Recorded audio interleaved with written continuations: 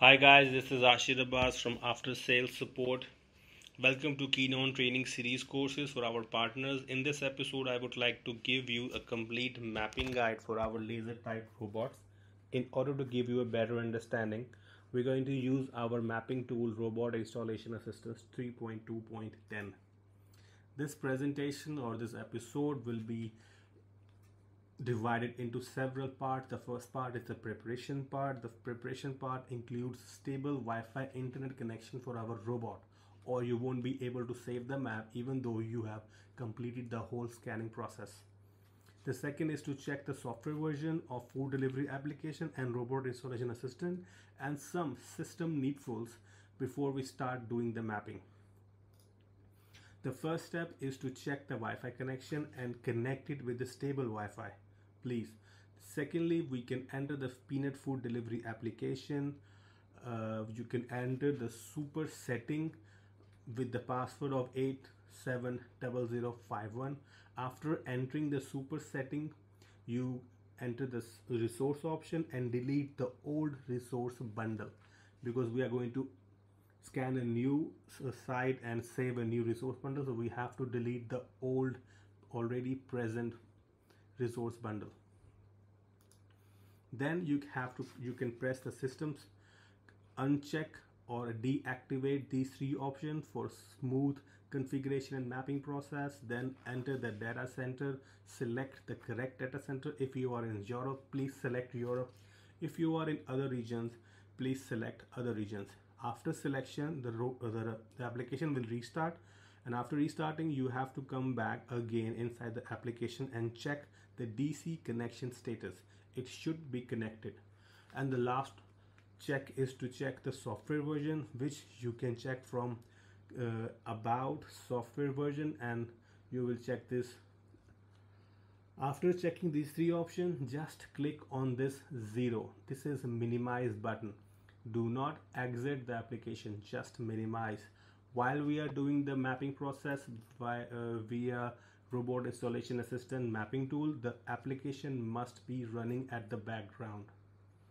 Click on this and we will go back. After entering the robot installation assistant mapping tool, you can check this is the main interface of our Keenon robot installation assistants. These are some steps. There is language options. These are some settings, exit, and the most important, these things, the battery should be more than 30%. Make sure the application is updated. If it is not, it will show you the red sign. And the network should be Wi-Fi or stable 4G. 4G is not available in overseas, so we have to use a stable Wi-Fi. These are some special tips before we start doing the mapping. For example, like the positioning process depend on the mapping feature. The more the feature, the more good map and location of the robot will be. The scanning speed of the robot shouldn't be very fast, or it shouldn't be very slow. The robot should scan every corner, every pillar. Please read this thoroughly in order to understand the complete scanning process. Now, before we start doing the map, we have to do the factory reset. How can we do that? Please enter the settings, click on the machine information, scroll down and click on factory reset. Then go to data center and select the correct data center. You have to match the data center with the application, so they will be on the same cloud. Alright, let's start doing the mapping. This part includes scanning sites, setting target points, advanced setting, grouping, saving map, etc. And in this process we will do a scheduling between two robots also. So we are going to do the configuration according to the scheduling process. I will tell you everything in future slides. The first step is, after you check everything, click on start mapping. You can click on this briefcase. There will be two options, two control bar, one on the left, one on the right. Left will be left you will see a real-time LiDAR stereoscopic. On the right side you will see some customization of mapping. Anyway, you can click on this, click on the real-time LiDAR and start doing the map, scanning the map I mean. After you complete the whole map, please click on complete map to save the map. If there is a charging pile, the next step will be adding a charging pile. But in my case, there was not charging pile, so I didn't add it. But if in your case there is a charging pile, please add the charging pile accordingly. After scanning, after you have completed the scanning, usually the labels which is already pasted on the ceiling is already added. But if you want to add more labels, you can long press on continue to scan and you will see these two options: sweep laser only, sweep the labels only. If you want to add more labels, you can click on sweep laser label only, and then it will automatically add these labels. But usually when we are scanning through application, this mapping tool application 3 to 10, it automatically added the labels like this. Now the second step, the first step was to charging piles, destination point, origin point. Now in order to add origin point, we push our robot on the origin point and click add origin point. Now if you want to add more origin point, you can click here continue to add more origin point, so you can have 2 origin point. I told you in this configuration we are going to have 2 robot scheduling process later. Okay, so but if you have only one robot, you don't need multiple origin points.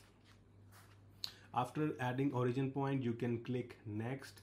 The next step is to add destination point. You can add as many as you can destination point, but make sure the destination points are not too near to the wall or to each other, and it shouldn't be touching the wall closely, or just make sure the destination points are clear. After complete destination point, you can click on finish. Now here is the advanced setting. I will introduce some basic settings which we can use. For example, the first one is restriction line setting. This is actually a border lining. You have to enter this after you completed scanning, so it will create an automatic border line just like this. You can click on rebuild to make it again, and if you click on the tools, you will see on the right side there will be a manual customization control box or toolbox. You can click on this. You can draw a manual restriction line here, here, or here, whatever you require, and after building it you have to press save, so it will save the restriction line. The second one is speed limit settings. The speed limit settings customer uses when a customer don't want robot to go faster or slower than its usual speed through a specific area. So we click on it, we have this kind of option. We draw an option like this, like we draw from our finger like this and select the walking speed, fast, medium, moderate, etc., and then again save it. So these two options are quite useful. The third option is scheduling path. This option is important when we are doing a multiple machine setting, like when we are having more than one robot. The machine here means a robot. So you can enter this. You can just click on auto generate and it will automatically generate it just like this. And don't forget to save after you auto generate it. Right? So now as I told you, we will do a scheduling between two robots. So we should enter the multiple machine setting. We already had a robot A which we were using. Now we added robot B. The most important thing about robot B is that the software version of the application and the robot installation assistant must be exactly same. After checking the robot installation assistant, we will come back to robot A and then we enter the multiple machine setting. After you enter the multiple machine setting, there is a button named obtain robot of the store. You click on it, you will get all the robot hairs which is already added inside your store. And if there are other robots, you can just delete it from there, or you can, if you want this to be like, if there is only two robots like robot A and robot B, you can keep it like this. After, you should click, there is a button called there is a setting called queue settings. You can enter inside the queue setting, you can click on this add, and remember we have already set 2 origin points. You can add these 2 origin points. Then you can click on the channel. The higher the number, the better. After doing this configuration, click on save. Now if you want to add second charging pile, remember in the first one we don't have a charging pile, but you have a charging pile in the second one. You can click on this, click on the charging pile to add the second charging pile. And after you click, the robot will take you to, direct you to scanning page. There you can move your robot A to the charging position to set the charging pile for robot B. After you set it, you will see the added like this option. So now there are 2 charging pile already added, the first one A and the second one here. Then in advanced setting, then there is a setting called root setting. This options we are using for the snack mode of application. You can auto generate the route, or you can manually generate the route by clicking new route, enter the name, select the destination point, save, and then save.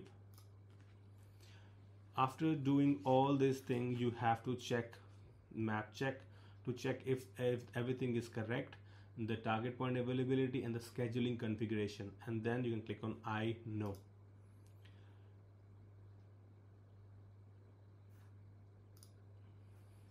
The next step is grouping.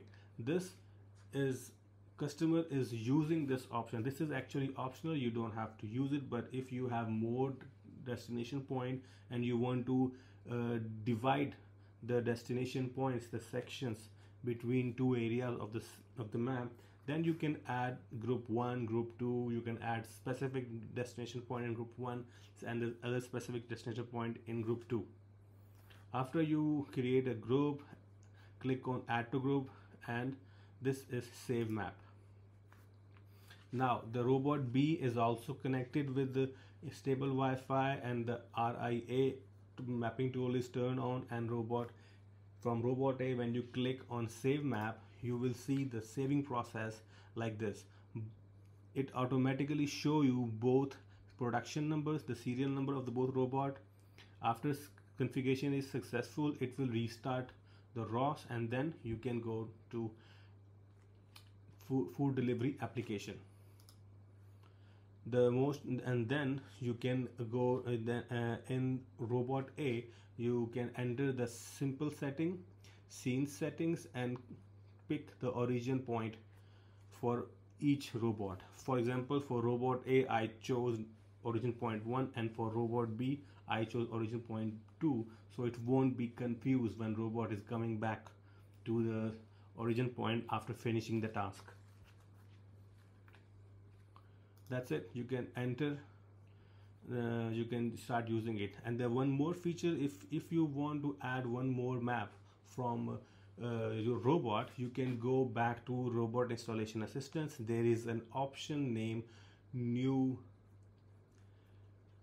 map in map management. You can click on new map, enter a new map. This was the old map and this is the new map. You can see from here it's in use. If you want to switch back to the old map, you can click on this, and that's how it works. I hope you understand what I told you. Thanks for watching. Bye.